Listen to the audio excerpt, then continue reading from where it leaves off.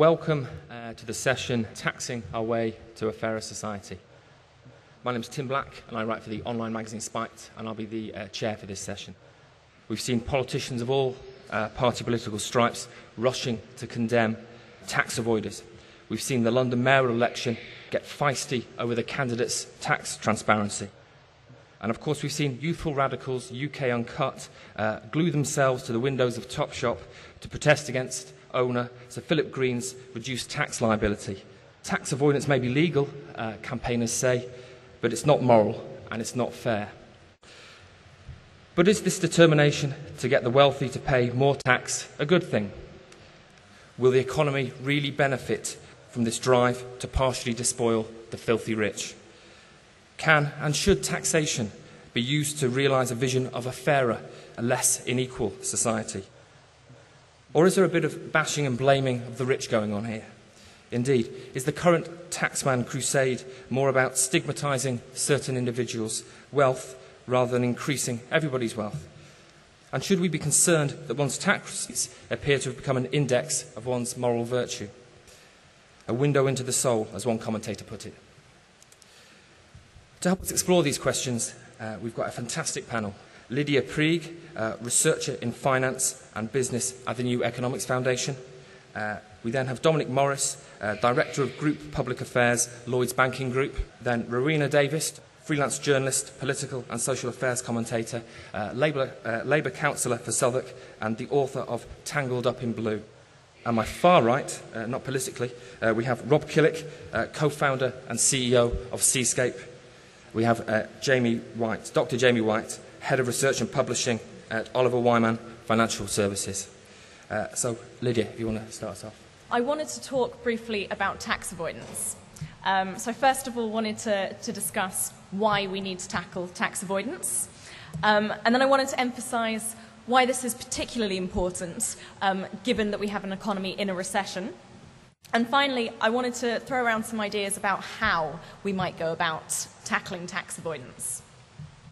So firstly, why do we need to tackle it? Because trickle-down economics, so this idea that if we have a few amongst us in society who are very wealthy, that wealth will gradually feed down and result in everybody in society becoming more affluent.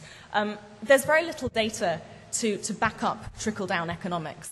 For the past sort of few decades, if you look at countries like the UK and the US, where trickle-down economics has been the basis of policy, and if you look at what's happened to incomes during that time period, what you've seen inequality enormously increase. So the gap between rich to poor hugely increase, but real incomes of the average person actually stagnating. The general income of the average person not improving despite this huge increase at the very top. An interesting side effect of that is we've actually seen people, ordinary people, going out and getting themselves more indebted because they've been having to take out debt in order to sort of artificially inflate their incomes and live as if their incomes were rising. So getting taxed right at the top of society, and particularly cracking down on those who are free riding and not paying their fair share, is of critical importance. And it's particularly so during a recession. Now, why is this? I mean, a lot of people may have the idea that tax breaks for the rich, for example, are a good way to stimulate an economy during a recession. Now, this is actually a terrible way of stimulating an economy during a recession. What you need, particularly as in the current situation where governments are under pressure not to spend enormous amounts of money, is you need each injection of government money into the economy to multiply and to have the effect of that multiply on the economy as a whole. And in order to get that, you need the people who receive those tax breaks or receive that cash injection to go out and spend as much of it as possible. And who are the people who are going to do that? Who are the people who are going to spend every additional penny they have? It's the people at lowest incomes. It's not people at the high end of the spectrum. The very wealthy are much more likely to save additional money, and they're in particular more likely to invest it in the international capital markets. So this idea that turning a blind eye on tax avoidance or tax breaks for the rich is what we should be doing during a recession is particular madness. How can we go about tackling tax avoidance? Well, a very basic thing we can do is reverse the job cuts, the enormous job cuts that have happened at HMRC. Now, this isn't actually just a result of the coalition government. An enormous number of people have been made redundant, and this actually started way back in the previous Labour administration. And it's absolute madness. I mean, we talk a lot about UK PLC, but what kind of vaguely competent business, when in trouble, fires all the people in, like, the debt collection part of the company? I mean, it just doesn't make any sense at all. And there's research that shows that each individual tax officer brings in far more money for the exchequer than the cost of their incomes. But then there are also things that both the UK can do unilaterally, but also that the UK can do as part of the international community that would help tackle the source of tax avoidance. So not wasting loads of energy trying to tighten up XYZ loophole and playing that game of cat and mouse, but going straight to the source and saying, what can we do to tackle tax havens? Now, I probably won't have time to talk about what I think the G20 should be doing. I just want to make a brief note to say that there's been absolutely zero political will amongst the G20 countries to date to do anything significant. If you look at sort of the meetings that happened in 2008, 2009, when they declared the era of tax haven secrecy was over, they put in place very minimal increase in standards in tax havens and declared that the problem was resolved, and it was an absolute whitewash. But before I wind up, I want to talk specifically about what the UK can be doing and about the UK's unique role in global tax avoidance. A very large percentage of the world's tax havens are actually UK jurisdictions. There are crown dependencies and our overseas territories. And so by that I mean like places like the Cayman Islands, the Isle of Man, Jersey, Guernsey. And these are places that we all have the idea they're entirely independent, autonomous jurisdictions. And that's not true. The UK government actually has the right to intervene where there is poor governance in those countries. And we've intervened in the past. So, for example, in 2009, we overthrew and suspended the government in the Turk and Caicos Islands because they were corrupt. And no one in the international community, put up their hands and said, this is outrageous, the British state is interfering in another country's matter, because we have the legislative right to do so. And if you speak to parliamentarians who work in this area, they acknowledge it. So we could be doing something, but we don't have the appetite to do it. I need to wrap up. So just to summarize, trickle-down doesn't work. We need to think about actually getting the people at the top to pay their fair share, particularly during a recession, and there are lots of concrete things we can be doing to do that. Thank you. Well, with all due respect to David Cameron, my opening point is that theology or morality is a rubbish guide to tax policy. The scriptures give you only a limited guide: render unto Caesar which is due unto Caesar, render unto God that which is due unto God. That's about all that's said there, and wisely Jesus did not say how much was due unto either. The most you could say for it is there's an early prohibition against tax evasion. So if you've not got morality, what? I would argue not fairness. It's far too imprecise, slippery and loaded as a concept. How about more equal, certainly in terms of opportunity, and more efficient in terms of growth? It's about a pragmatic balance. Inequality has indeed grown over the last 20 years. I disagree with Lydia's correlation between trickle-down economics. If that were true, inequality would not have grown in Germany, Sweden and France. It has, by almost the same amount as it has in the UK. It's been driven by globalisation and technology, and winner takes all. Does inequality matter? I think yes, in extremis, because you get the mob or Hugo Chavez. Probably a bad idea.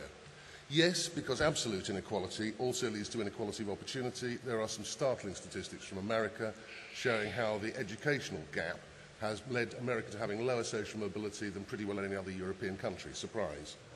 Yes, because it entrenches cosy and restrictive practices. Filthy lobbyists like me are unable to change the rules of the game. It's appalling.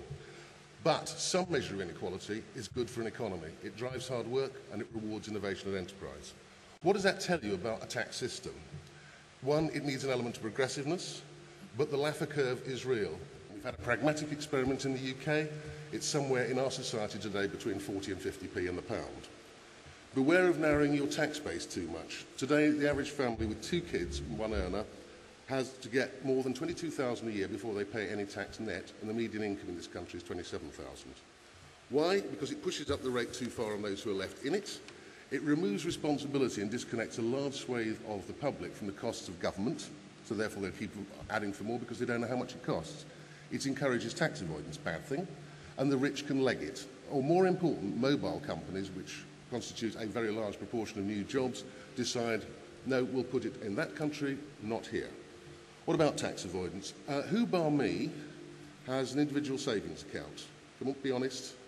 Yes? Yes? I bet one or two of the panellists do. Yes? You filthy tax avoiders, you. That is, it's a form of tax avoidance. And avoidance is an irregular noun. My cuddly ISA is your tax loophole, is his immoral tax scam. That said, widespread avoidance is a bad thing because it generates a culture of envy and disapproval of wealth creation. It enables the wealthy to decide how their tax dollars are spent. The philanthropic break means if I'm Getty, I can decide to spend it on X. Well, I might want to spend my tax dollars on the army and nothing on housing benefit. I have an Irish colleague who wants to spend all of it on housing benefit and none of it on the army. Rightly, we don't get that choice, and I think in a democracy, every citizen pays into the bundle. It's economically efficient. I do agree with Lydia about some of the multinationals. Google, Facebook, Starbucks, Amazon pay virtually not a bean in this country through creative accounting and through what's known as the double Irish involving the Cayman Islands. I blame the government. Successive chancellors have given tax breaks to their pet projects, whether it's films, mortgage interest, pensions, growing timber, farming fields, which create complexity, loopholes, and the scope and incentive to tax avoidance. And all those breaks do disproportionately benefit the rich. My remedies. 1. Chancellors to cut radically the number of tax breaks. Fewer breaks, lower rates. 2. A minimum effective tax rate for anyone earning over £100,000. Doesn't matter whether it comes in capital, income, all the avoidance. You pay an X% rate on the money you get in. 3. Tax things that are hard to avoid. An extra band or two on council tax wouldn't hurt. 4. Don't get moralistic, get even. If you think somebody's tax avoiding, avoid them. Drink at Costa's, not Starbucks. Costa's pay tax. Finally, stop worrying too much about tax. It is a heavy, blunt instrument that is fairly ineffective at reducing inequality. Except in America, the ghastly word predistribution, an efficient state delivering public services well-focused, is much better for social mobility and for reducing inequalities. Focus your spending on the poor and the young rather than on universal goodies for the old, which means childcare, early intervention, effective schools, training that works, financial education, public health. Keep on attacking cartels and cosy restrictive practices, whether in the public sector, choice anyone, or the private sector, and that way you will get a fairer society. Thank you. My name's Rowena. I'm a freelance journalist. I earn about the average wage, which is the last time I checked, about 22 grand a year, which isn't very much money. And every year I fill in my tax return form, and I get really quite excited because the more tax I pay, the more pleased that I am for two reasons. First one is kind of a moral, righteous reason about feeling that I'm contributing to the economy, I'm helping to build roads and hospitals and schools, and that gives me a great sense of pleasure and pride. But the second is much more self-interested, and that is the more tax I pay, the more I've earned. And it always makes me think I should never pay less tax than the year before, because otherwise I'm going downhill. And so I come to the tax debate with that kind of idea in mind. A lot of us look at it as a very negative thing, whereas actually I think we should be looking at it as a positive way that we contribute to a society and be proud of the community that we are building together. To go to the actual heart of the question, can a tax system build a fairer society? There's kind of two ways of taking it. The first is a conceptual one. You know, is it possible theoretically to build a fairer society in academic terms through the tax system? And the second one is a more practical one about whether there's the political will to make it happen. So even if we could create it theoretically, could we politically do it at this time? And if I take that first, the last one first, and just look at whether it's politically possible, I'd say we're at an incredibly precious and important moment right now. Never has there been so much consensus, as Tim said, about the need to clamp down on tax avoidance, despite what Dominic said. And it's quite interesting to see even the Conservative Party competing over who can crack down on tax avoidance the most. I remember when it was quite a radical thing to say that we needed to look at loopholes in the tax system. Some people might disagree with you and say it might just be creating wealth. Now, even George Osborne is saying we need to look at this particular process. It's on the front page of many of the papers. I read in the Daily Mail their editorial outrage at Starbucks paying just 8.6 million in tax in 14 years. That seems an incredibly tiny amount of money. Or I read in the Times today about the outrage of eBay avoiding £50 million tax, and IKEA avoiding more, and also about Facebook paying incredibly little as well. But I think the most shocking fact of this weekend came from The Observer. How many companies in the top FTSE 100 list have subsidiaries in tax havens? The answer is 98 out of 100 are using tax havens regularly. So that's the practical point. On the conceptual point, the point of whether there is anything we can do to put this will into action, I think that's also true. You know, I agree with Lydia here on that. 3 really basic things that we can do. The first is to tax economic activity where it is based. So if you buy a coffee in Starbucks down the road, you have to pay tax on it in the UK and not in the Cayman Islands where they may be based. The second is to have a more progressive system of taxation. I agree with Dominic there on example, the council tax band. In this country, if you have a house worth £2 million, you pay the same council tax as if you had a house worth 200 million. That doesn't seem fair to me at all. And the third thing that we could do is to tax wealth rather than income. And the interesting thing about all of those examples that I've just given you is that they are good for the economy as well as for our social justice system. How is my independent producer supposed to compete with Starbucks down the road on a fair and level playing field if Starbucks have got means to siphon off their profits in separate tax havens, and so they have to take less of their profits away in tax? Similarly, if you're going to tax like wealth rather than income, you should be that's a way of taxing idleness rather than people's incentives to work. It makes economic sense as well as moral sense. The only obstacle that we have to this, and I say this as a Labour Party councillor, is the Conservative Party are more interested in powerful interests than they are in values or in economics. A lot of the time, the free market rhetoric that we get from that party is simply an ideology which is posing for something that's quite economically inefficient. One of the things that was really not talked about, for example, in the budget is why they decided to cut corporation tax rather than employment contributions for small firms. Corporation tax is a benefit for the largest companies in our country. It does not help the small business people who employ most of us in this country. The decision to raise the 50p rate rather than to cut VAT is another example of that.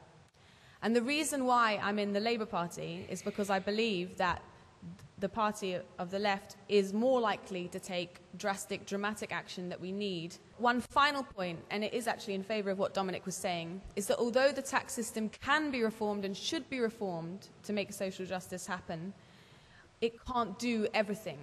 Obviously, I came from a party that's taxed and spent a huge amount of this country's money for a long time, and it didn't do everything that we needed it to.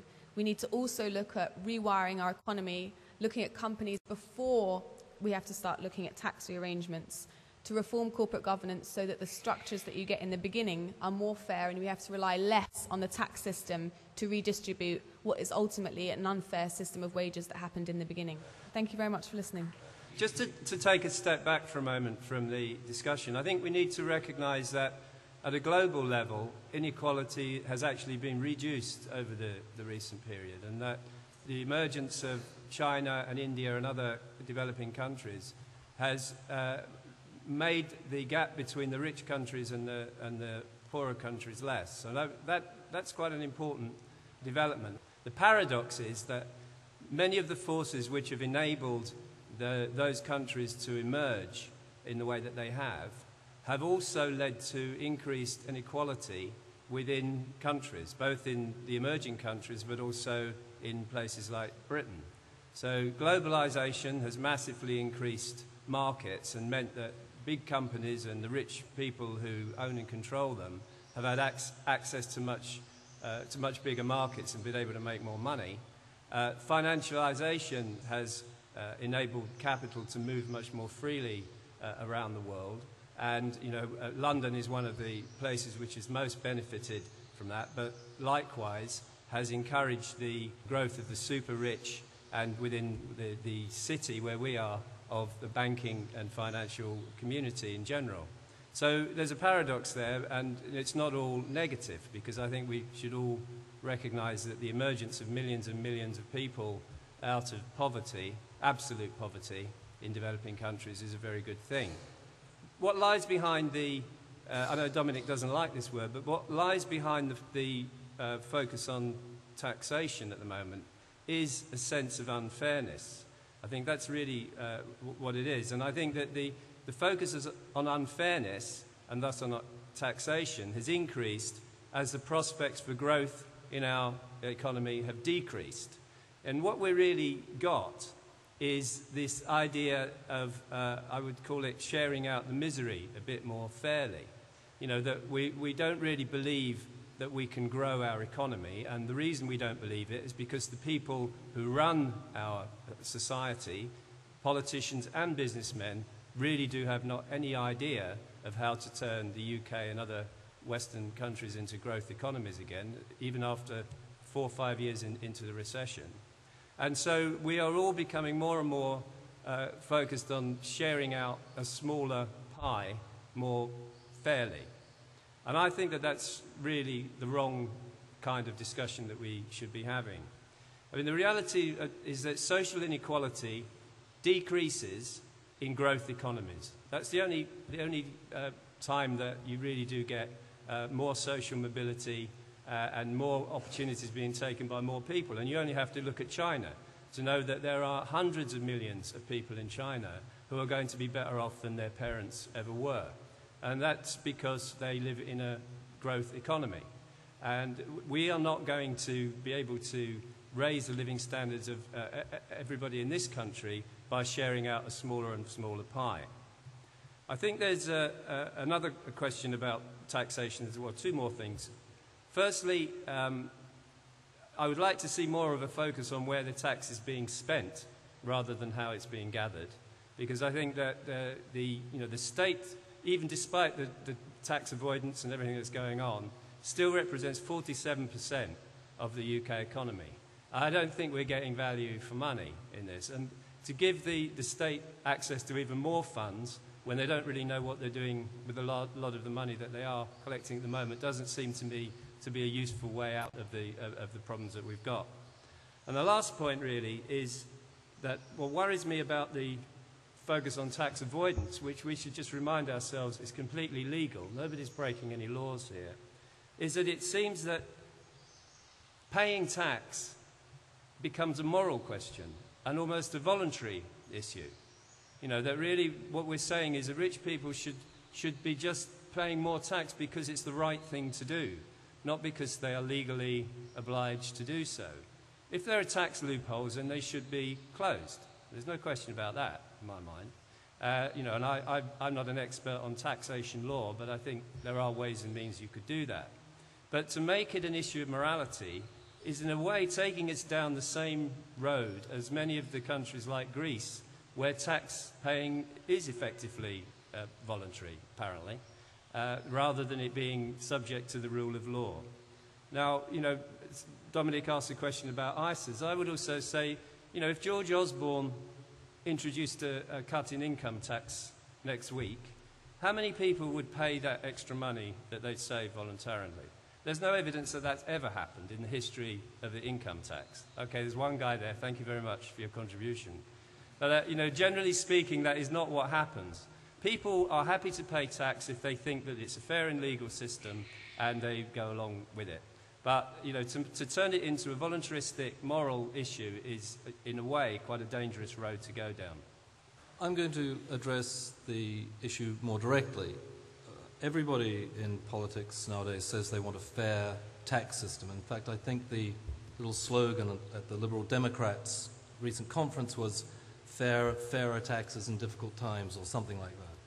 Even the Conservatives say that their tax policy is motivated by fairness. So it's worth asking yourself, what would a fair tax system look like? Because the very strange thing about all these people who go on about fairness is they never say what they mean by it. They have no theory, they have no apparent theory of what makes a tax system fair, except an intuition that it's always fairer if it's more progressive. So you know the minute somebody starts saying, I want a fairer tax system, what they mean is I want it to be more progressive. but you don't really kind of understand exactly why. What's the basic idea of fairness or justice that's at work here? So let's just go run through a few quickly and see what they tell you about tax and what you should do. I'm going to do three. One is a very standard view of fairness is that you should treat people equally. And that's quite a common idea. What would you do in tax if you're going to treat people equally? Well, we're all equally citizens and we're all equally able to make use of the public goods that taxation funds. So on that principle, we ought all to pay the same amount of tax. Right? That would be the equal treatment of people under tax system. So we should have a poll tax, a flat amount. That's not very progressive. But maybe that's not the principle that these people have in mind. Maybe they think, for example, we should all make an equal contribution to society. Perhaps that's the idea at work. Actually, quite interestingly, this has a very odd implication for tax, if you believe that, which is that you should have inversely proportional tax. So the higher your income, the lower the rate of tax you should pay. And here's why. In fact, you should probably get a rebate. If you make money, if you make a lot of money, then you've already done society a lot of good. Whenever you enter into a free transaction with somebody in a free market, they must value what you've offered higher than the price you're charging them for it.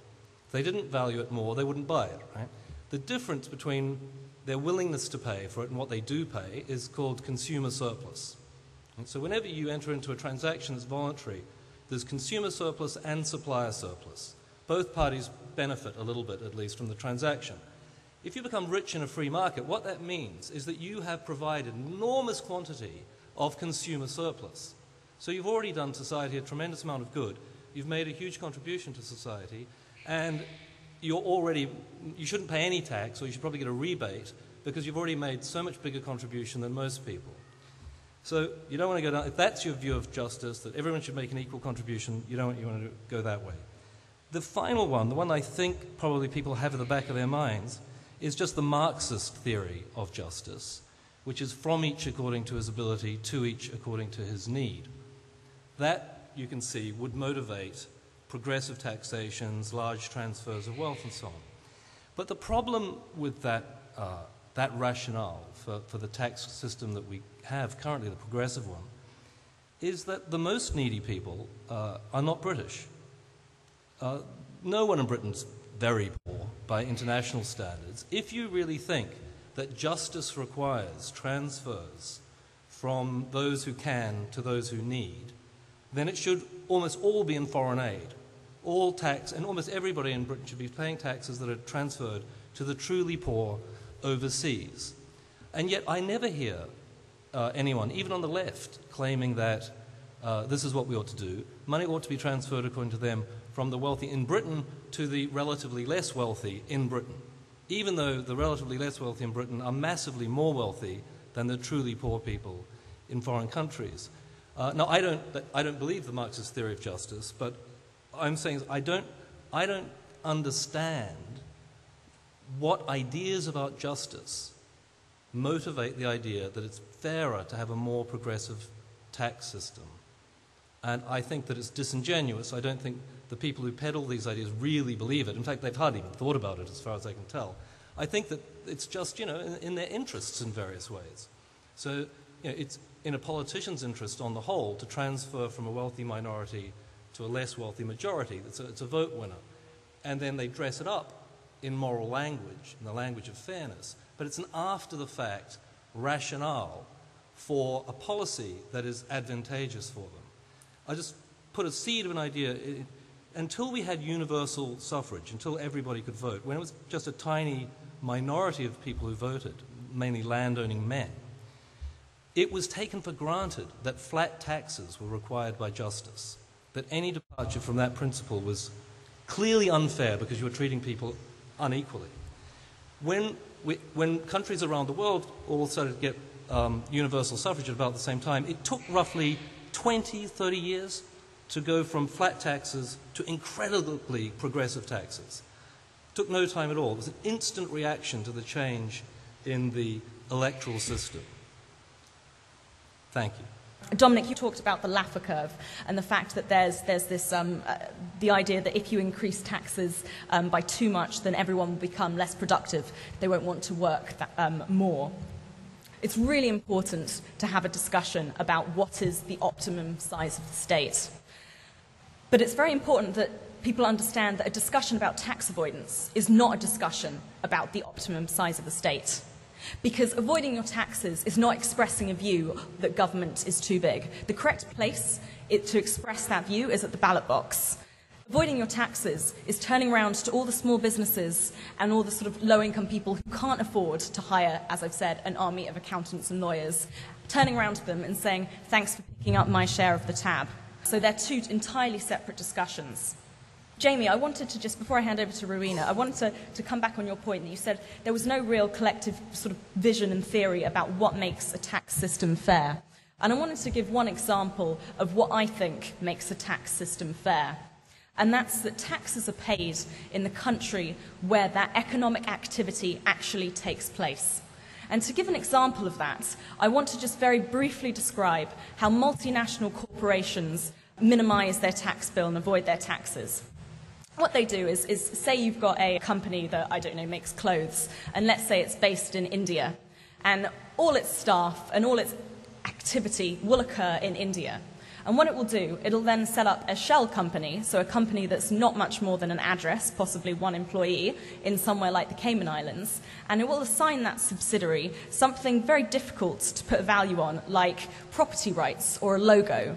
And so the clothes will all be manufactured in India by all these people employed in India, and that Indian subsidiary will then have to buy the right to use the logo from the Cayman Islands subsidiary. And because it's very difficult to value how much, something like the Nike logo is worth, it's a very easy way to transfer large amounts of money away from the place where the activity occurs into a country where you've essentially just got a postbox. So I think that's a very basic idea about what sorts of things make a tax system fair. I just want to come back on the issue that Dominic raised in the beginning about whether tax is a moral issue at all. In my opinion, it absolutely and completely is, and morality should guide our tax policy to a certain extent.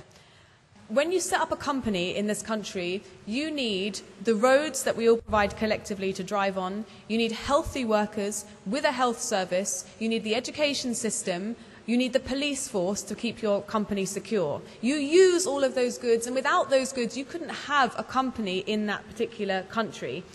And when you don't pay your tax as a powerful company, or when you avoid it through certain loopholes, you make other people pick up the bill for you, which means that my local independent coffee company is now paying for the services that Starbucks will use. It doesn't seem fair, it doesn't seem right, and to me, that's a moral question.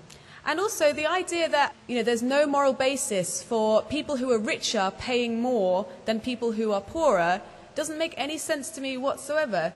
Of course, people with the broadest shoulders should carry the biggest burden. Of course. I don't even understand why we have to explain this to Jamie. If you're talking about vested interests, if, like, the Labour Party has a vested interest in just looking after poorer people, I'm really not sure if it's as great an interest as it is for more powerful people, companies who spend a huge amount of money lobbying. Poor people certainly don't do that. They're also certainly a lot less likely to vote and turn out in elections. It comes from a moral stake that we have in wanting to make our society a better and fairer place. Finally, on Rob's point about growth, and actually what we should worry about less is the taxation system and more about just getting growth back in the economy. There's a really interesting report done by the Resolution Foundation, and what it says is, assuming there's 2.5% growth going up in the economy until 2015, the poorest half of the economy will still be 15% worse off than they are today. And that's because of rising prices in the economy and the way that the company's payment structures work, which pay the poorer half a lot less than the top. All of the proceeds of growth will go to the richer half unless we look at how our tax system is structured and how our companies are structured as well. The thing I don't understand about the argument on morality is what place it plays in this discussion. I mean, the discussion of a tax structure and legal enforcement of a tax structure is a decision that's made through the democratic process and through the legal system. what does it help us to say that there is something moral or immoral about the way that the tax system is enforced? It's either enforced, in which case it works, or it's not enforced, in which case it doesn't work. What is the point of the morality discussion? I really don't get it. Are we supposed to be shaming rich people into paying tax? Is that it? Because I think if that's going to be our policy of trying to get more tax, I think that's not likely to be very effective. A more effective tax regime, cutting down the loopholes, I can understand that, but I don't understand what morality has got to do with it. You know, the question of morality is probably should take place when we are having our public discussion about where to spend the money. Right? That makes sense to me. You know, we decide that education is important or health is important or whatever. But in what sense is it going to help us to make the rich feel bad about themselves? And honestly, I don't know how many rich people you know, but one of the things that I think is least likely to work with them is shame. You know, other things might. Shame is not very likely. I find it odd that you think moral principles, your redistributive principles, don't require any justification, that they're just kind of obvious. They haven't been obvious to people through great periods of history. They're not obvious to me. They're not obvious to a lot of people I know. They need a defense. And they particularly need a defense when you don't actually believe them yourself. Because if you really did believe in the principle that those with the broadest shoulders, to use the metaphor, should supply the money and it should go to those with the greatest needs, then all the money should go offshore. It should all go to needy, very poor foreigners. Yet that's not what's being suggested. So even you don't believe it. You've got like that principle with a bizarre nationalist overlay. But the moral principle clearly has nothing to do with borders or what country you happen to be a citizen of. It seems like a perfectly general human principle. So I don't think even you believe it. So it surely needs justification. It is also important to note, and I think this is something that's going on, that all this talk about tax avoidance is quite alarming. Tax avoidance, you might mean simplify the tax code so there are fewer loopholes. But I don't think that is what's meant, because Lydia suggested that the government ought to employ more people at the tax collection bureau in order to clamp down on avoidance. Now remember, avoidance is legal. So what are these people going to be doing? They're going to be violating the rule of law. The government has recently decided to do this. This is something called the General Anti-Avoidance Rule that they're bringing in, under which you won't know how much tax you owe. You can obey the law, and the government can say, we don't mind that you've obeyed the law, you're paying more tax. Right? You should not want to clamp down on tax avoidance. You may want to clamp down on tax evasion, which is breaking the laws, or you may want to restrict the opportunities for tax avoidance by changing the law. But the idea that you're going to clamp down on tax avoidance is to say that we are deviating from the principles of the rule of law. We are going to exempt taxation from the normal constraints under which the government cannot act against you unless you've broken a law. I stand corrected. There is morality in the tax debate. That is immoral. Sorry, Lydia, I do disagree with you on the ICE point. Jimmy Carr, to name at random, took advantage of a door that the government had deliberately left open. Chancellors wanted to support the film industry, so they gave it a tax break, and Jimmy Carr took pretty aggressive advantage of that tax break. You are on a pragmatic spectrum, and I agree with Jamie that that spectrum ends where the law says it ends. What the Chancellors need to be doing is making the law tougher. That should be a decision for all of us, but it should make the law tougher, not come down on people who are obeying the law. The tricky bit about all this is the globalised economy we live in, because you can cut down loopholes in your own society, but you're still going to deal with the Starbucks, the eBays, the Facebooks of this world. Part of that is because of tax havens, and I agree strongly with Lydia. I don't know why people haven't come around in the G20 to get at that, and I still haven't had an answer from my own company. We don't need that many companies to support the local banking needs of inhabitants of Guernsey. But with globalised companies, Starbucks make their tax avoidance without having to use the Cayman Islands. They do intra-company profit charging from wherever the lowest corporate rates of taxes are. So they've got a warehouse in the Netherlands which has got lower things. Their coffee is officially shipped through that. They pay a patent fee. What the hell is patented about Starbucks? To America, 6%, because their corporation taxes or corporate taxes are lower there. You just shovel it out. That is a really difficult problem for us to grapple with. Final point, Rowena mentioned the Resolution Foundation. I declare an interest. I'm an alternate to my chairman on the Commission on Living Standards, which the Resolution Foundation is going to be bringing out their report on the 29th of October. Please read that report in this subject. My name is Daniel Benami. I think there is a moral kernel to this discussion, because I think what is meant by fairness is very much the idea of shared sacrifice, that everyone should be prepared to make sacrifices.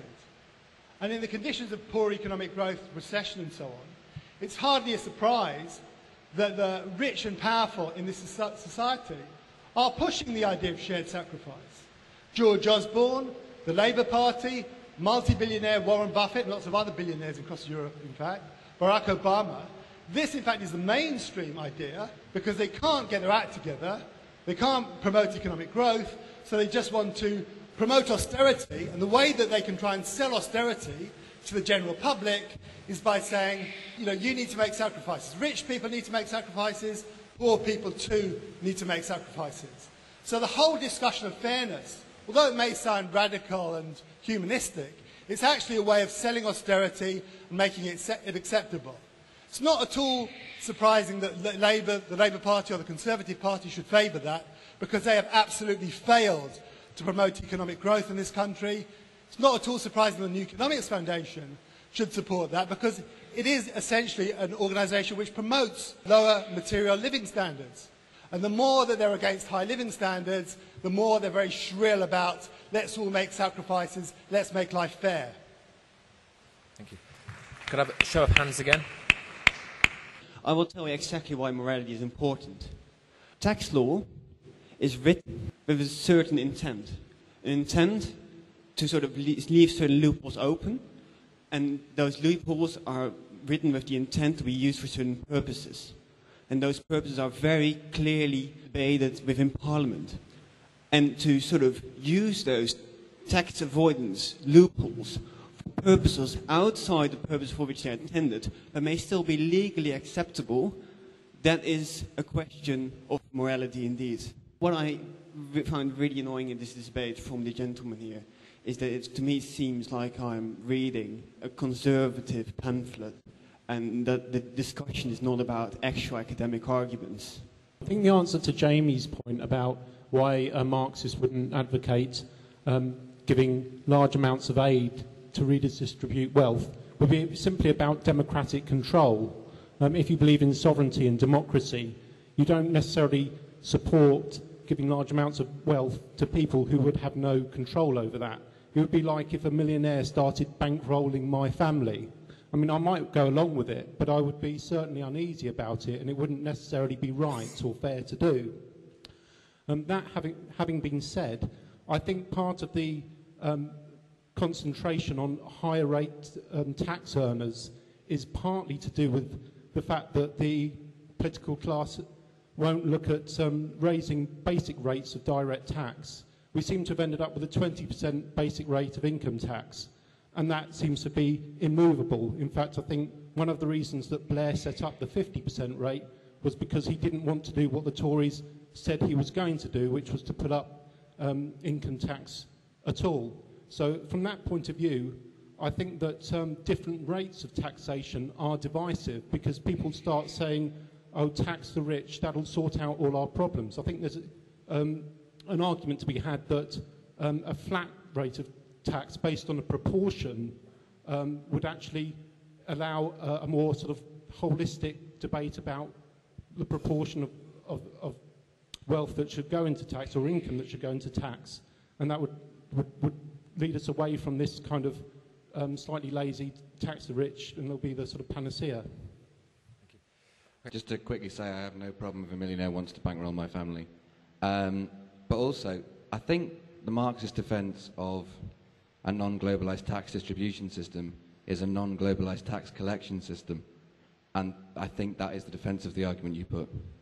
The point that Daniel made about austerity, I think, is very important, because what the tax avoidance issue does is it offends the idea that we're all in this together.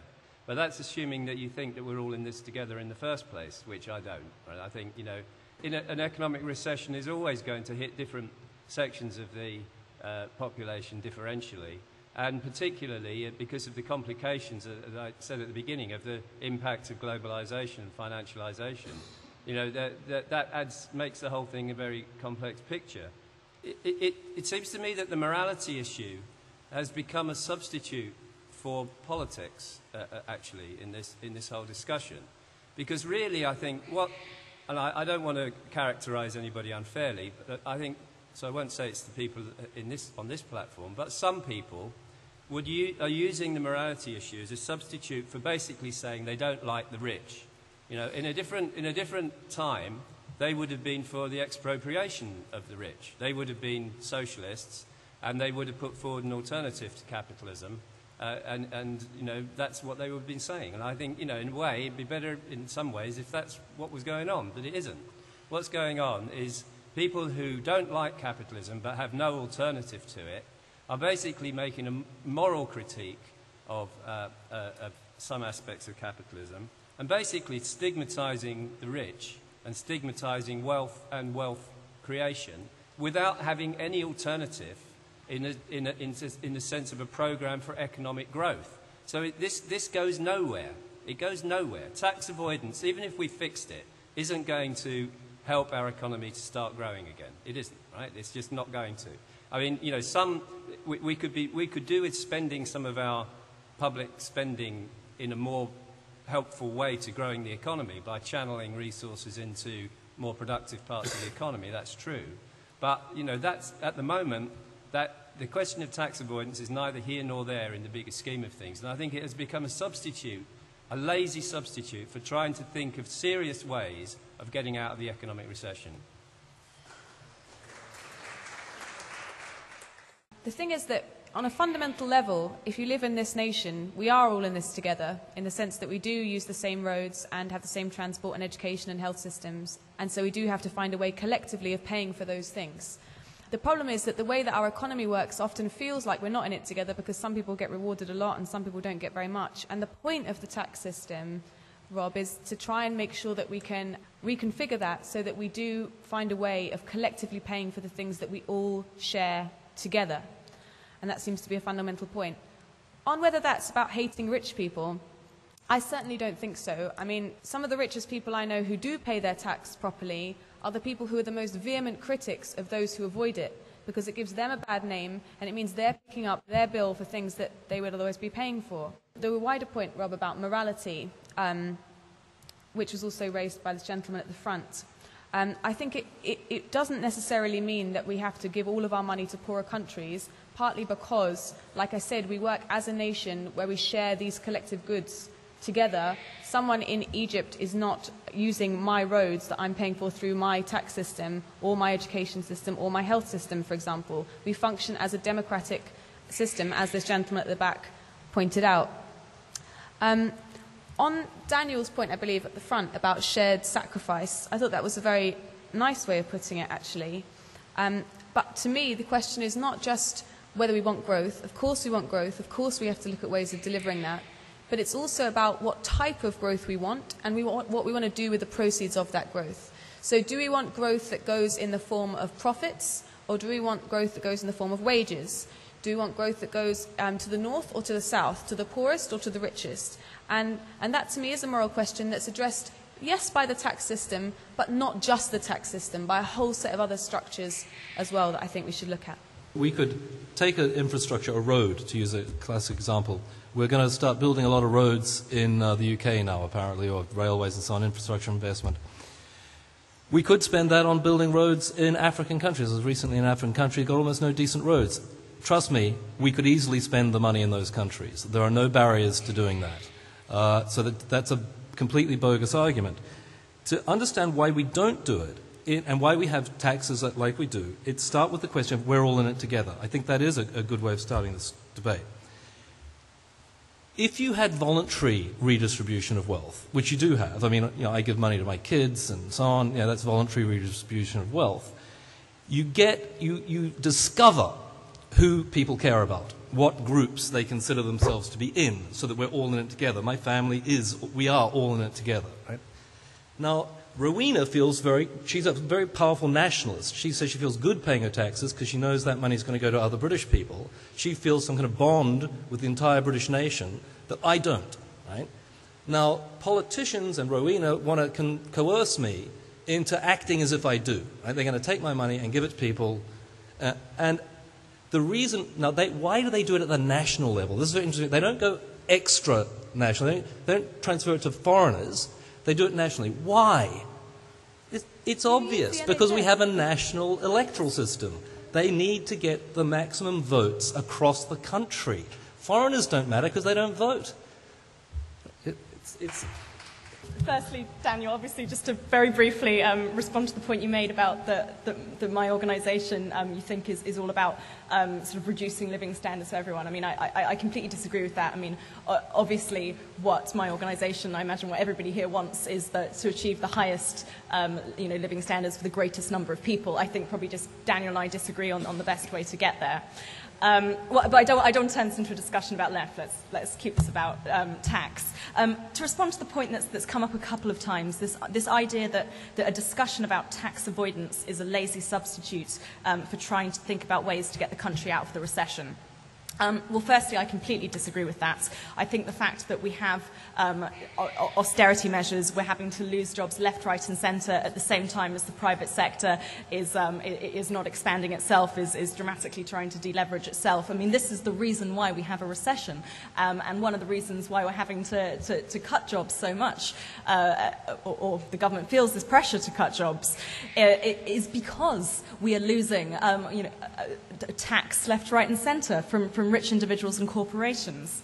Now, I just want to, because I'm aware that I've been quite sort of negative and very much kind of just criticising a tax avoidance without putting forward any concrete, constructive ideas about what we can do about it. So I just want to give you 3 ideas now. The first one I touched on before, which is this idea about thinking about UK tax havens, thinking about the Cayman Islands, Jersey, Guernsey, the Isle of Man, so on and so forth, and the fact that we do have the right to legislate and to intervene in these jurisdictions. I think we need to think about that and the role that the UK plays in global tax avoidance. Secondly, both Dominic and I have briefly touched on this issue, this issue that there was this whitewash by the G20 leaders. Let me just go on to explain a little bit more about that. What they put in place and then went and declared that tax haven secrecy was no longer an issue, was they set a very low bar. They basically said that tax havens could sign a very small number of what are called tax information exchange agreements with a few other countries, including with each other. And if they did this, they would then be taken off the tax haven blacklist. And the day after this rule was implemented, there were no tax havens on this blacklist. That was how loose it was. And to give you an example of how ridiculous these tax information exchange agreements are, I mean, not only can they sign them with each other and they only need to sign a few, they're not an automatic exchange of information. You have to, a tax authority needs to have a very specific idea of who a tax avoider is, what they're doing, and how they are doing it in order to get any information off a country like the Cayman Islands. So you basically need to know the answer before you can ask the question. So, I mean, the G20 could really be doing a lot to actually put pressure on these nations, and there's no appetite to do it. So I want to give you an example of something that the international community could be doing in order to clear up this mess. And to go back to the example I gave before of the company based in India that does all its manufacturing and has the vast majority of its staff employed in India, but declares its profits in somewhere like the Cayman Islands. Well, a way to make life really, really difficult for that company is to introduce something called country-by-country reporting. And what this would mean is that each multinational company would, on a country-by-country basis, have to break down, the number of staff employed in that company, the profits made in that country, and so on and so forth, the taxes paid in that country. And that would be declared on a country-by-country basis. So you could see if this company had all their staff employed in India and it appeared like all their economic activity was occurring in India, yet all their profits and their minuscule tax was actually paid in the Cayman Islands, this could be raised. Journalists could, for example, flag it to the general public, and people could then choose to purchase the goods and services of another company. Now, you might think, oh my goodness, but if the UK did this, all companies would leave the UK and our economy would collapse. Well, I completely agree, and that's why people who are pushing for country-by-country reporting are pushing it for it to be incorporated into international accounting standards. And if it was incorporated into international accounting standards, it would be enforced in over 100 countries. And sometimes companies will turn around and say, oh, we don't have this information, it's too expensive, we can't provide it. Well, yes, they do have this information. What kind of poorly run business doesn't know who they're employing where? So those are just a few concrete ideas on what we could be doing. First, a lot of this debate has been about, it's because of austerity and it's the recession, etc. Get over it, guys. It is not about the recession. It is about a much longer term and much longer lasting shift from west to east of global wealth. It is about globalisation. It is about technology. Those are the forces that are driving rising inequality in most Western states, within most Western states. We need to address measures that address that. This debate has been bedeviled, I think, and come back to my very first point, between fairness, the slippery concept that very few people in this room seem to be able to agree on, versus a more equal society, which is something that is measurable and demonstrable, and which is probably economically efficient. I would simply comment that Sweden has found, amongst all the European nations, the best way of fusing Rob's point with the points to our left, which is a state that is actually no larger than ours at the moment in terms of national wealth, but which is a damn sight more efficient and focused on where it delivers it to a particular social goal. Doesn't worry too much about tax, it worries about what it does with it. That's what matters. Final point on tax evasion avoidance. I think I just came armed with one quote from the landmark judgment on tax avoidance, which I still think is correct. It's from Lord Justice Clyde. He says this: "No man in the country is under the smallest obligation, moral or other, so as to arrange his legal relations to his business or property as to enable the Inland Revenue to put the largest possible shovel into his stores." I still think that's right. Thank you. I think this argument is hiding a greater point, which is that tax avoidance is legal. You might see it as a failure of taxation, but it's really a failure of government. And I think it's Milton Friedman who said he never met anyone who was defending a government program who said its evils didn't stem from the fact it wasn't big enough. And that's what you're essentially saying. We must make HMRC bigger. This fantasy that if government's budget were to be doubled tomorrow, it would have twice as much outcomes. But it's the point, I forget your name, I was making about efficiency. The question is, what does government do with the enormous amount of money we give it every day? To Lydia, you said in recession, the country is losing money. And so we have to generate money. And are you suggesting that we pay more tax to give the government and get nothing in return? I mean, most of the discussion, certainly from the floor, has focused on tax avoidance, tax loopholes, that kind of thing. I mean, the way I look at it is, if there is all these problems, it's quite a simple statement to make that the government should just sort it out. What worries me, however, is it's those issues that I think the government should just sort it out. It doesn't have to hit, party conference headlines and discussions about how are we going to do this, or all that can just happen. But the more important kind of questions that I would say that the government should be addressing, like how are we going to get the highest living standards, the kind of things that you mentioned, or next to you who said, yes, you are for growth. It's those kind of things which we always don't want to talk about. However, it's always there at the end of the sentence. We want tax avoidance. Of course we're for growth. We want this loophole to be closed, or this part of the rich to pay this. Of course we are for high living standards, but we don't want to talk about it. And I appreciate this is a discussion on tax. But actually the reality of having a fairer society is a richer society. And a richer society means growth. And we do have to discuss how can we get this growth. And I think as the point was made right early on, if you look at the East, China, India, even the other side of the world, Brazil, they have all reduced poverty through real economic development. And I would say if we just spent half the time worrying about that and how do we get that in this country, we'd be better off. I have to admit there's some confusion. I'm a high rate taxpayer. I run an SME. We pay our corporation tax. And I should be on this side of the argument, really, because I love paying taxes, because I think schools, hospitals and roads are good things as well. But I hate this moralistic, thou shalt pay your taxes. I just think it's divisive. If you took a tract from the 1970s where everybody blamed the immigrants for taking our jobs and crossed out immigrants taking our jobs and wrote in rich people not paying their taxes, you'd have exactly the same kind of divisive approach to what the problem is that comes out from all this moralistic way that it's presented. I think Lydia's absolutely wrong when she said there's a black and white difference between ISAs and legal tax avoidance. There is no black and white difference. There's lots of shades of grey. And if I make tax savings that lets me take on 2 new apprentices, who's to say that's wrong? You know, who's to say that that's morally questionable?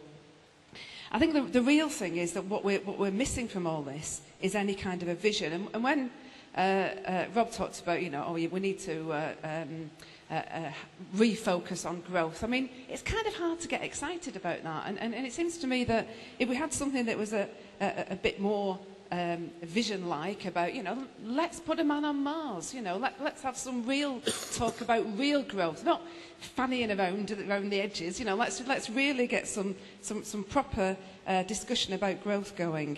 On the other hand, I think Lydia's absolutely right that we do need to employ more people in our tax offices.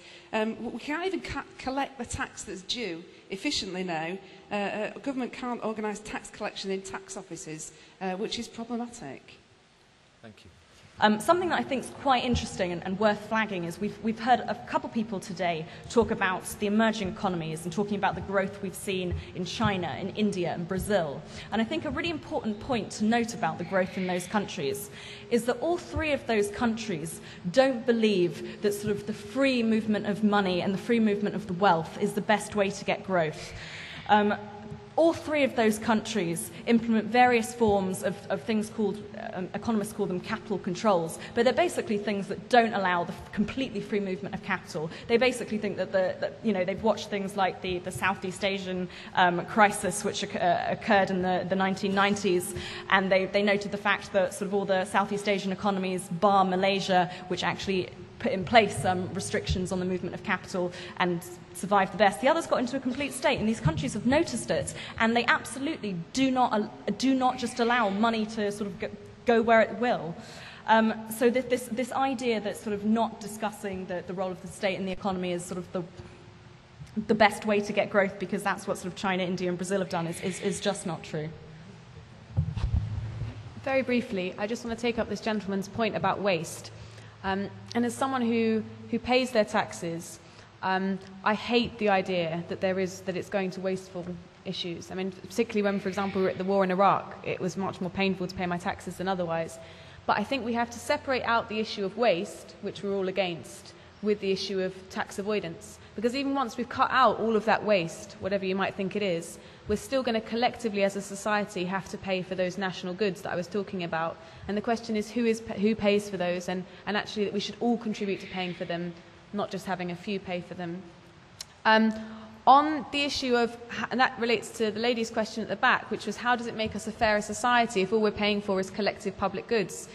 Well, it seems to me that if we do have roads and hospitals and schools, and poorer people are paying for them, and poorer business people are paying for them, but richer corporations aren't, it leaves us a more unfair society. That's quite a regressive distribution of wealth. On the question, finally, about going back again to where the morality comes in, I think I do actually agree with Rob in that we do have to reform our tax system so that we have morality hardwired into it in the beginning.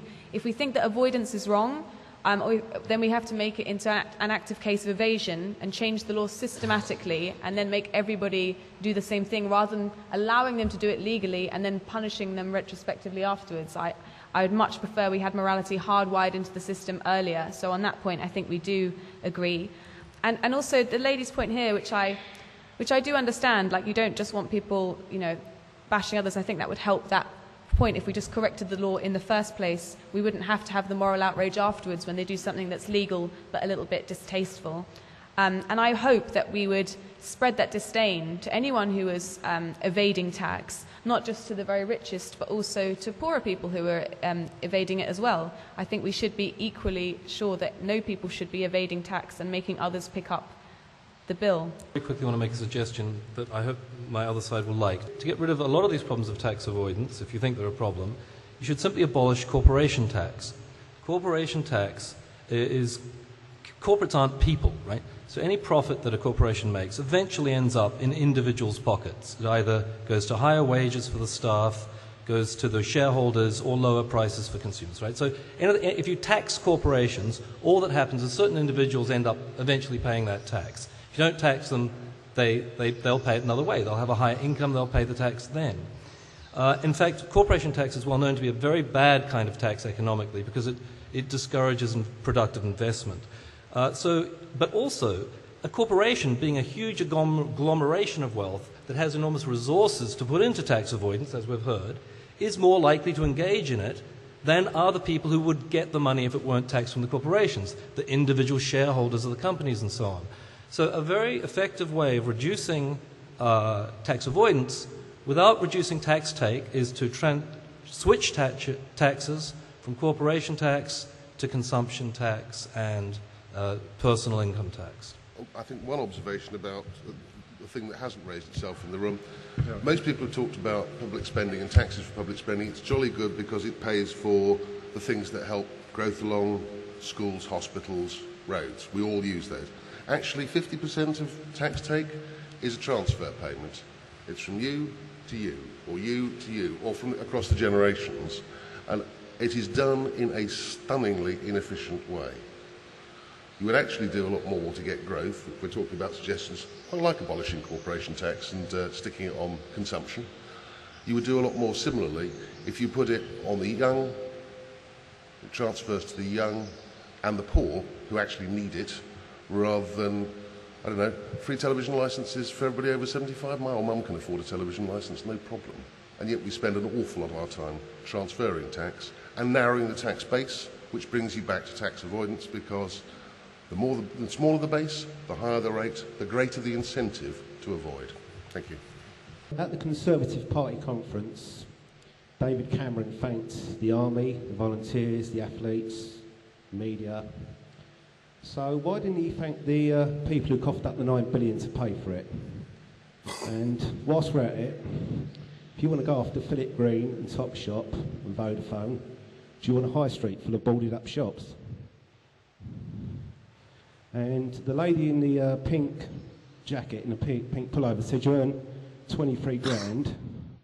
Well, if you had a job that paid 58 grand a year, like me, who drives a white van around, I don't think you'd be so keen on paying your taxes. Not at 44%, you wouldn't. And as for Jimmy Carr and Harry Redknapp and Philip Green, well, for people who lay bricks, dig gardens, look after babies, they're heroes. You know, you want Robin Hood government, well, I'm going to ask you a question. Who's the Sheriff of Nottingham? And the other question is, you said corporation tax ends up in the hands of the individual. Well, 75p in every pound ends up in the hands of the taxman. So don't you all think we are being taxed enough?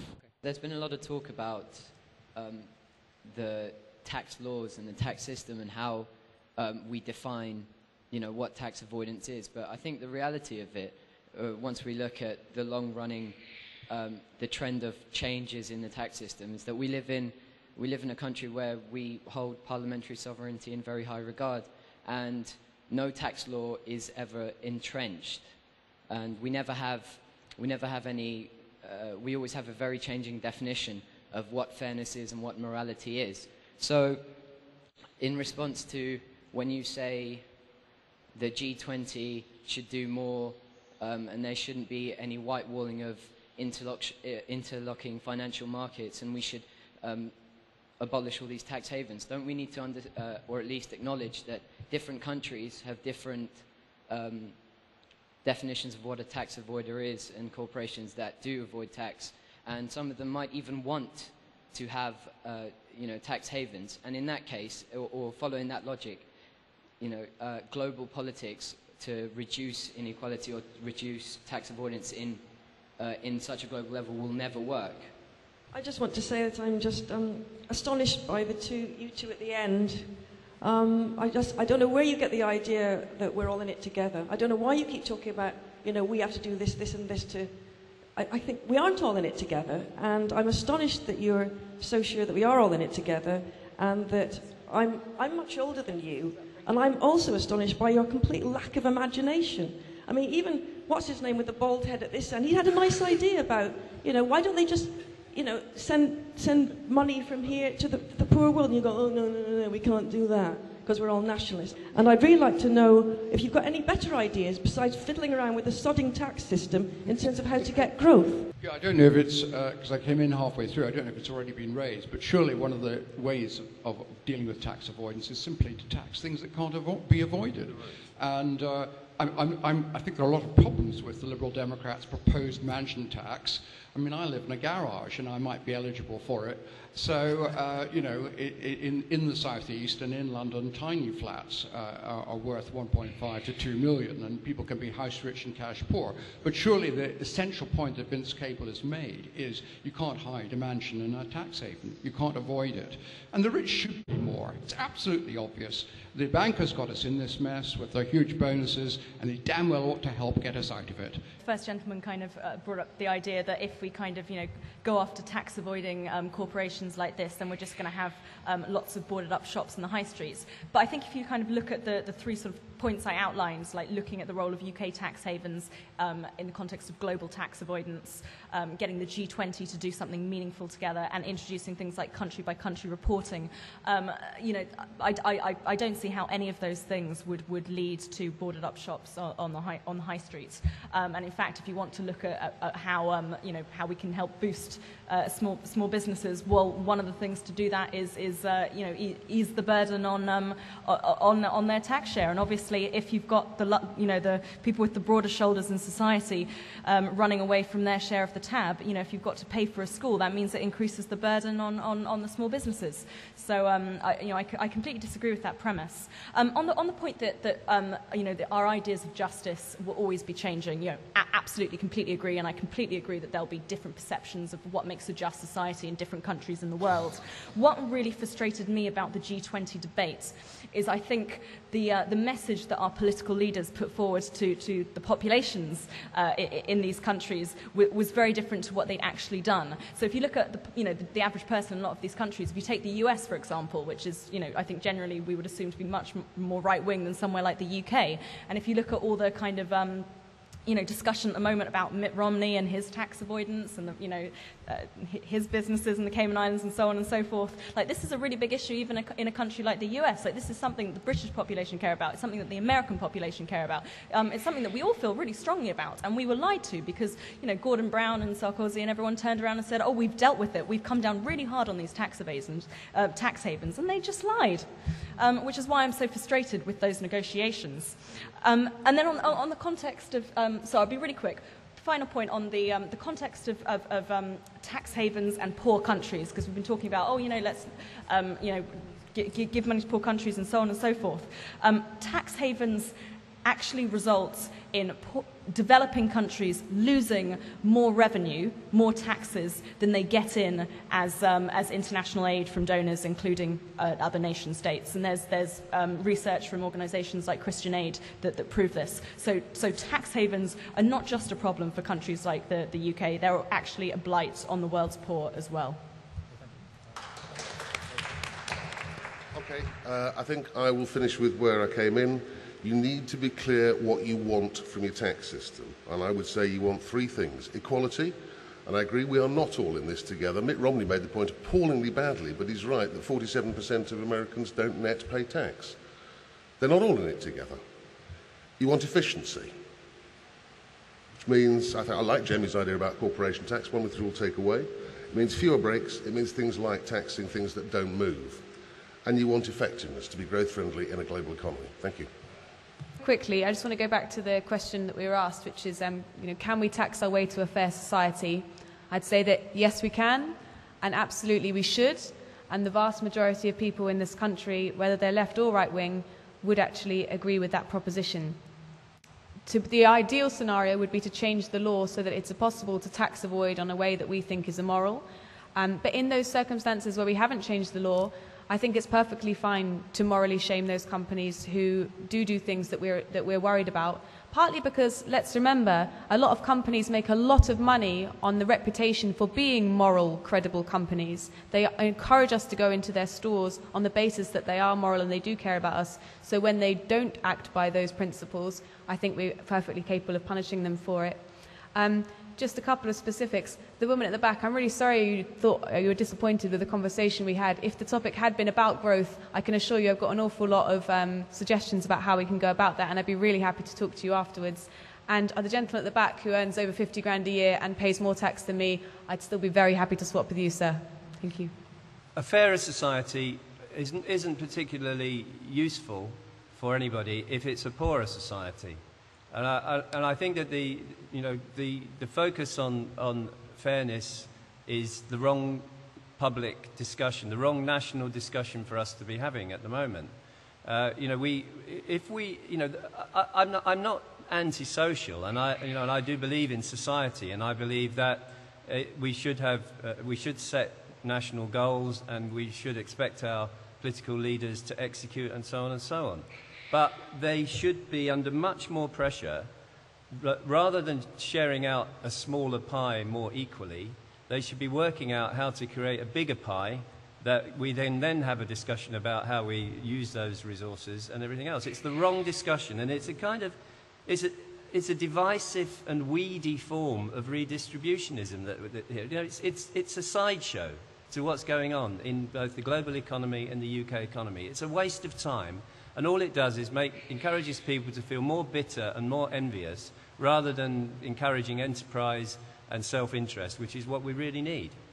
I think everybody's got the gist of what I think. I'll just say one thing very quickly. I like tax havens because they make it very hard for governments to push up tax rates to predatory levels, and they kind of cap the size of government. It's basically just a form of competition amongst mafia, so they can't go up, and that's why they hate it, right? They always, all the government's trying to coordinate tax laws and so on, so that there's no constraint on how much they can prey on their citizens.